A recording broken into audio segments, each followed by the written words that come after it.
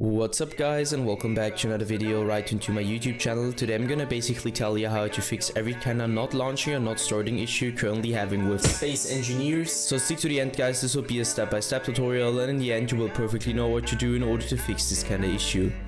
Before we start right into the video, I just want to let you guys know that I would really appreciate it if you would just leave a like, a comment or a subscription right into my YouTube channel. It would really make my day and help me out as a little YouTuber as I am. Especially subscribing would be such a big support for me guys. You would support my work on YouTube a little bit, and I'm gonna really be thankful for that, and I'm gonna thank you for that. So anyways, I would just say let's get right started. So the first step I would recommend doing for everybody is gonna be to take or navigate to the very bottom of your screen. We're gonna right click your taskbar and open up your task manager.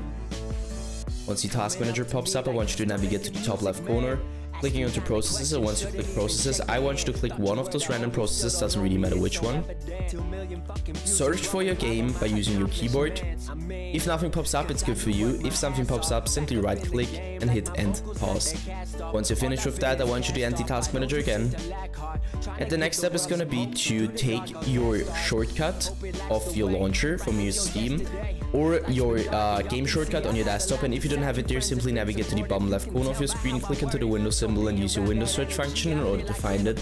So once you found it, drag it right onto your desktop, take it, right click it, and go to the very bottom where it says properties. So you're gonna hit that, hit compatibility, and simply copy my settings. So let's quickly run through it. Enable run this program compatibility mode 4, select Windows 8, disable full screen optimizations, as well as enable run this program as an administrator, hit apply and OK. I would personally recommend to reset your PC afterwards, and once it is restored, you should be able to see this little administrator symbol right into your shortcut. Afterwards, I just simply want you to double click it and launch a game with the launcher, or launch a game instantly, and this will probably fix your issue.